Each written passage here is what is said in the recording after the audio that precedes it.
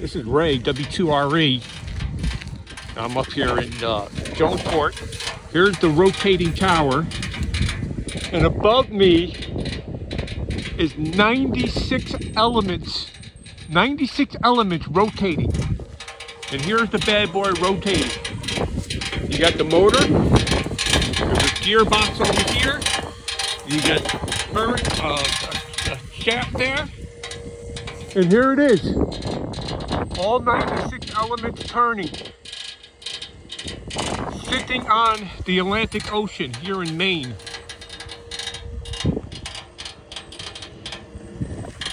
Rotating base. The whole bad boy is rotating. All 96 elements. So I get this question often. How much does something like this cost? Well, to be honest with you, it's out of the reach of most amateur radio operators. It would make no sense for anybody to ever own this. Because it's a liability. I mean, almost 200 feet of tower with 96 elements rotating. The cost for the material alone is $50,000. The concrete here was over $1,000 just for the concrete. The guy wires are about $5,000-$6,000. Then you know the tower, so everything with the antennas, you're looking at $50,000. And then to hire somebody to do it, it's well over 100 hours. There's 9 antennas on here.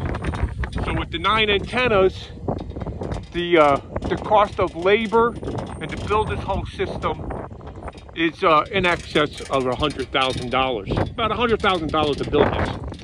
So no amateur radio operator is going to do this, or very few will. Which leads me to this. You know, anybody can operate this tower today. All you need is an FCC license. An FCC license is all it needed. Because you can remote inside this shed right here, this building right here, we have the equipment that you can remote into. And then there's a building up here, and then there's a building down there. There's 5 independent stations here that you can remote into and operate this rotating tower on remotehamradio.com. Again, that's remotehamradio.com. And for the fraction of the cost of what it would to build this, you could be operating the station for what it would cost for a round of golf. You go play a round of golf, 18 holes for 2 hours. You can play on this for 2 hours at the same cost.